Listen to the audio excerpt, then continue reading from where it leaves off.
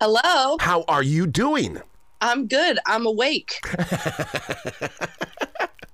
Yeah, especially when musicians aren't supposed to be awake until like 11, 12 o'clock. Right? Well, but I have to say with like that TV schedule, you kind of get used to just waking up at, 4 a.m. and just doing it. That's exactly how we do it in radio. I mean, radio people are just up at all times. Yep. Well, if I hadn't had any musical talent, I probably would have gone into broadcast journalism or something. So I'd be in the same boat, waking up at 2 a.m. and all that stuff. Oh my God, you do have a strong voice for that. I mean, what's stopping you from even doing it or even hosting a podcast? At some point, it could be definitely something I've looked into. I also did cartoon voiceovers I did voiceover work for a huge part of my life. Wow. So you totally get where we're coming from. Yeah, I do. I can totally get you. Wow. Being on the East Coast, right there in the Baltimore area, I mean, the East Coast sound is so different than everywhere else. So when you go out to California for NBC's The Voice, what is the culture change that you're personally experiencing? It's a huge culture shift, musically, socially, all of that. There's such a big dichotomy between the East Coast and the West Coast in general. And I'm definitely an East Coaster. I talk really fast. I'm kind of loud. I can be a little bit intense. I don't know what chill is. So the West Coast was definitely a change. Musically, too, it's a completely different thing. And I think those personality traits actually affect the music, because on the West Coast, you have this more like laid back. Everything has a little bit more space to it. Even the production, like if you listen to how like Pharrell has this very specific sound that almost has this space in it. Mm-hmm. And he's not afraid of silence. He's not afraid to just let it chill for a little bit. He's not afraid to let no vocal come in for like 8 extra measures. And you're like, Pharrell, what's happening? The East Coast is not. We're very much like, we're a little more structured. And yeah, you'll have a solo, you'll have a guitar solo, but there's structure to it. Well, I mean, even comedians will tell you that pause is the most important part of their success, and you've got to learn how to put yourself into that pause. I'm on stage talking to an audience, and I just take a moment of silence, and they all kind of go, what do we do? And it's like, it's going to be okay.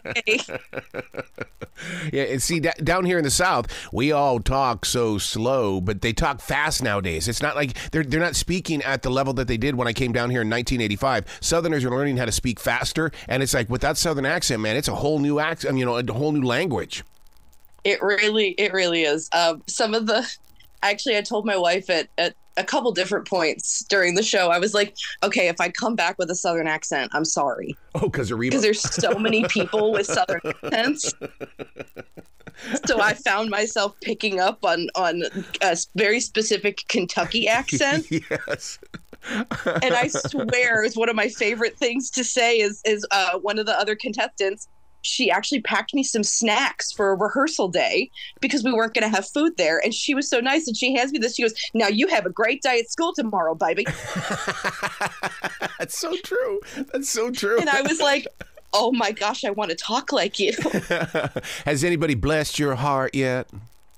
Oh, that's the first thing Reba said to me, except I didn't hear it. She whispered it. Like I saw it on TV. She whispered it because I was nervous, and I let out like a little breath, like a little whoo, just like a little taking a moment. And the microphone is so hot that it echoed throughout the entire silent auditorium. And then I got to watch Reba on TV. She just kind of smiled and whispered like, oh, bless her heart. And I'm like, that's not supposed to be a compliment, is it?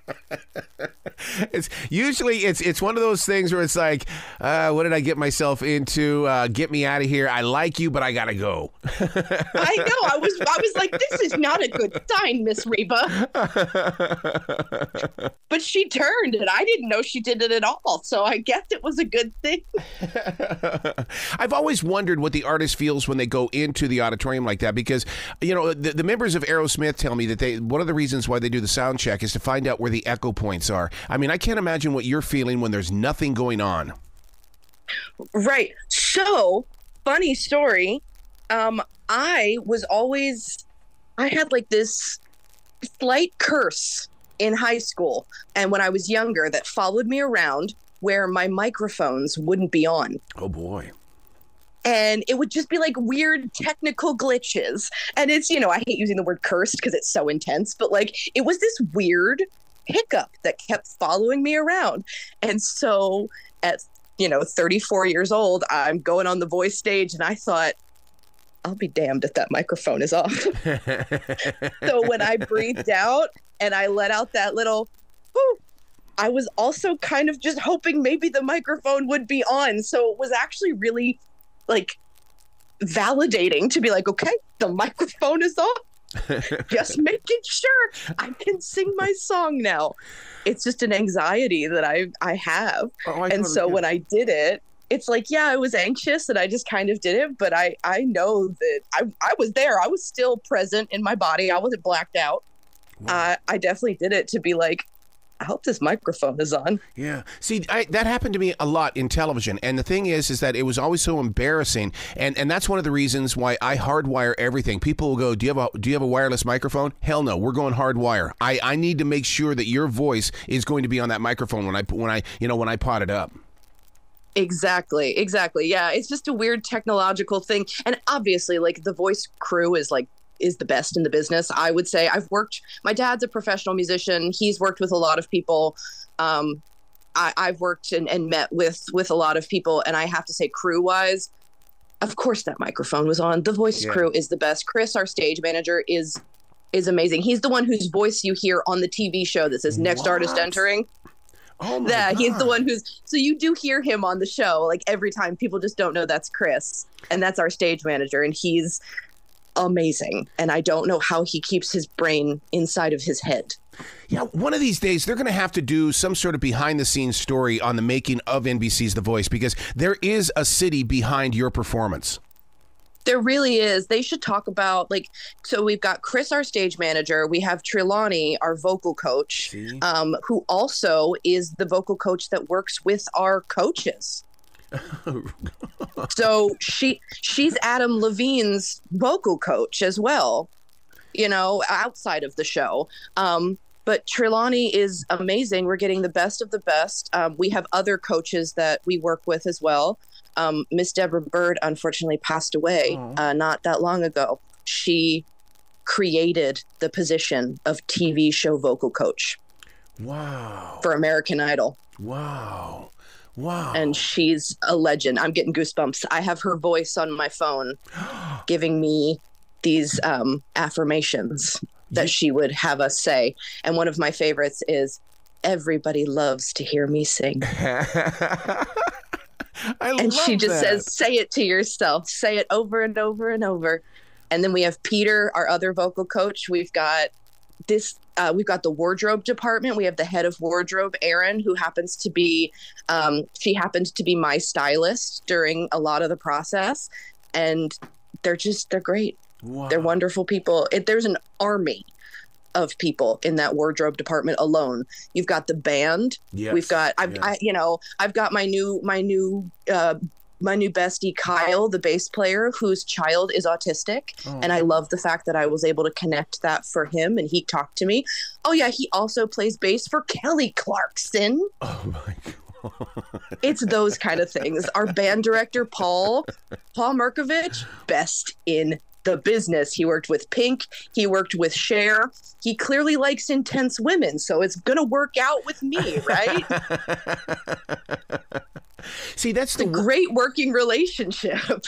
The one thing that we don't get as viewers and as listeners is what I call the family tree of music, when they're working side by side with other creative people. But there are no books that talk about that, and it takes people like yourself to bring it to us so that we have a better respect of what it is that we're planting inside our imaginations while we're watching the show.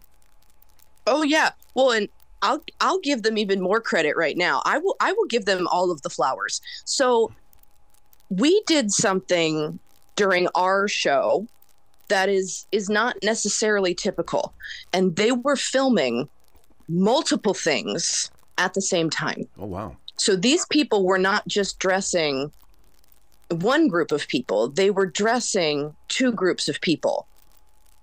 They were working with two full groups of people. That's insane. I don't know how they kept anything straight. I don't know how they kept all of it together. Now, there's something new that I've noticed on this season's of NBC's The Voice, and that is the playoff pass. The playoff pass, explain that to listeners who are being introduced, because even though this is season number 25, they could be newbies. Yes. Well, and the playoff pass was just introduced in season 23. And it's taken me 2 seasons to even understand this? This is the first time? Yes. Wow. Yes, it's brand new. So we were told as contestants that we were getting something really cool called the playoff pass for our season. And I said, what is that? Yeah. And they said, it's on season 23. So I went directly to season 23 and watched the entire thing. And the playoff pass is kind of a fast pass. Instead of do not pass go, do not collect $200, it's just pass go and collect $200. Wow. It's really great. You go from the top 40, which is the battle pairings, to the top 20. Yeah. If you get the playoff pass, you get to skip this round called the knockout rounds, which is another head-to-head round. You're not singing the same song. You are singing a different song than your, partner that you're going to knock out, but they're still choosing between the two of you. Wow. And unless you get stolen, only one of you moves on, and only one of you moves on the team that you're on at that moment. If you get stolen, you're on a different team. Amazing opportunity. I'm really familiar with that because, to me, that really changed the game when they started doing that, because all of a sudden, here came all these other, these players onto another team, and it would strengthen them up, and you're going, oh, there's just no way. How is Chance the Rapper going to win here? And all of a sudden, Chance the Rapper steals somebody. You're going, oh my God, they only do this in the NFL and the NBA. Yeah, and it's an amazing opportunity to get stolen, but can you imagine as a contestant being like, wait, what? Yep, exactly. It's like it's like growing up and then your parents being like, actually, we're going to put you up for adoption. Somebody else is adopting you. And you're like, I'm 30 years old. What's happening? And then Chance the Rapper goes, hi, now you come with me and you live with me. And you're like, what? What's happening, Chance the Rapper? It's like a fever dream. One of the things that I find inspiring about you is that you kind of have that storyline along the lines of Chris Stapleton in the way that he waited so long to go out there on his own, and so have you. Here you are at 34, and we're just finally seeing who you are, and I just love the fact that you sang that Chris Stapleton song. Oh, I love Chris Stapleton in general. I love him so much. Yeah. I think. Obviously, we all heard Tennessee Whiskey when it came out. My favorite Chris Stapleton song is Fire Away. It gives me goosebumps every single time, and it's probably one of the most heartbreaking songs I've ever heard. But that's also something I do. So maybe that's just, that kind of whatever's going on in my brain sees what's going on in his songwriter brain with that song. Yeah. Just feels connected. Okay, because we're in a world of Post Malone. There is such a musical evolution going on right now and then when I see you perform, it's like, oh my God, she not only fits in, but hey, she's gonna push it further than what happens. Thank you. I appreciate that. I never know how to feel about it when people talk about how I perform, because I don't see it. Mm-hmm. I don't get to see that. Even if I watch it on TV or if I watch something back, it's not, it's not the same. I'm just watching myself, and usually I'm very critical. But thank you. Thank you so much. I'm my own worst critic, but I try to give myself as much grace as I can. I feel like if I'm giving that grace to everyone else, why would I not give it to myself? And that's kind of a big thing with me, is I try to remain, vulnerable. Yep. And yet I try to exhibit strength, and then I always try to make connection. So that's the one thing I've learned about talking with these gigantic rock stars of the 70s and 80s and things, is that they're so down to earth. And it's like, God, I hope all of the new artists that are coming into the industry these days are just as down to earth as Def Leppard, as people of Lynyrd Skynyrd. And it's like, you just sit there and you go, please be down to earth. You know, as an artist myself, we have the same feelings when you meet somebody that's what doesn't matter what level of fame they're at either, because you never know. Yeah. And we hope the same thing. I was just, you hope and pray that somebody is a good person. Somebody who's famous that you see on TV, like Reba McEntire, you just hope that she really is that way. And oh my goodness, that woman is exactly who she is. Like, she's exactly the person you see. She is so goofy. She's so weird. Yep. It's great. When I first got into radio in 1979, there was a new artist on that radio station, and I called her Reby McEntire, and she was so brand new that I didn't know. I honestly didn't know what was even hitting country music at that time. I love that. That's like a perfect moment though, because that's what happens to everybody. You get your name said wrong. Yeah. And that's whatever happens. That's back when we were playing 45s, Elle. Oh my gosh. I want to get in a time machine and I want to go back to that time. I just want to see it. My dad tells me about it. I know I missed out on something amazing. We're aware it was an amazing time for music.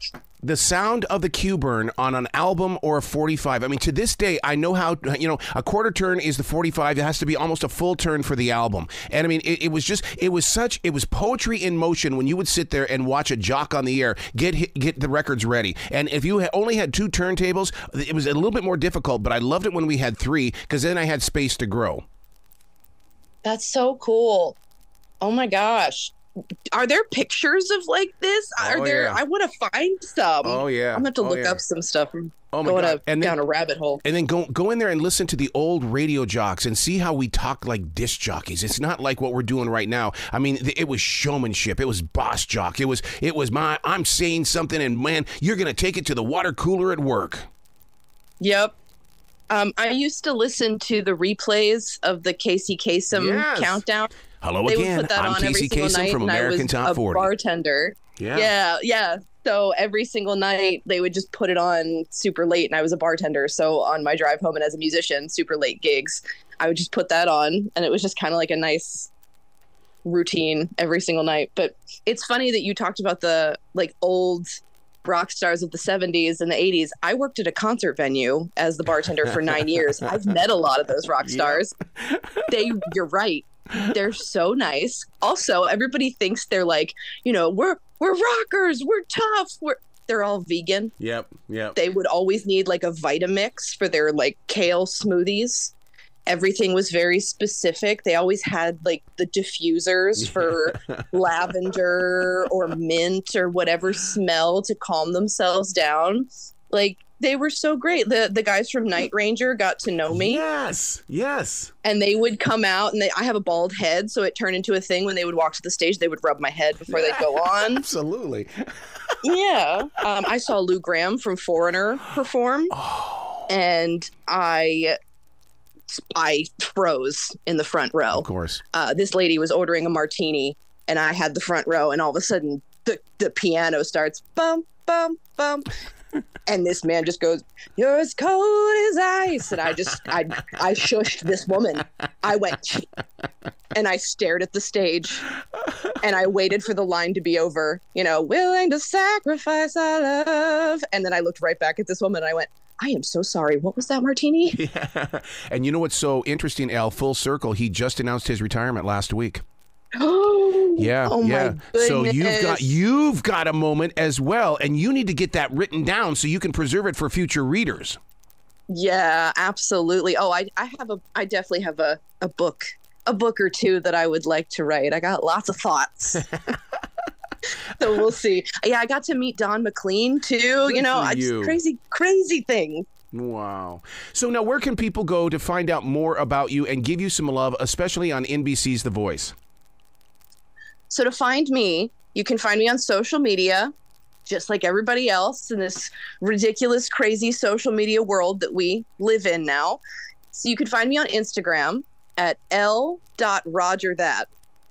My wife was in the Army, And I thought it was kind of a cute little, Roger that. So it's L period, Roger that. If you type in L Rodgers, it's Rodgers with a D. So I always say Rodgers like Dodgers because I was on the West Coast and it was easier. Now I just have to say Rodgers with a D on the East Coast because people don't seem to absorb it when I say Dodgers over here. And then you can also find me on TikTok. And this is the craziest name that I could have ever picked on TikTok. It's Reality Show Reject. Oh my God. Because I've done so many different shows where I've been called in and not chosen, and it just never worked out. And so I thought it was a fun name for TikTok. And I guess we'll have to see if I have to change it, right? Right. Well, you've got to come back to this show anytime in the future, Elle. The door is always going to be open for you. Oh, I would love to. Thank you so much. Well, thank you for being so down to earth and real. I love you for that so much.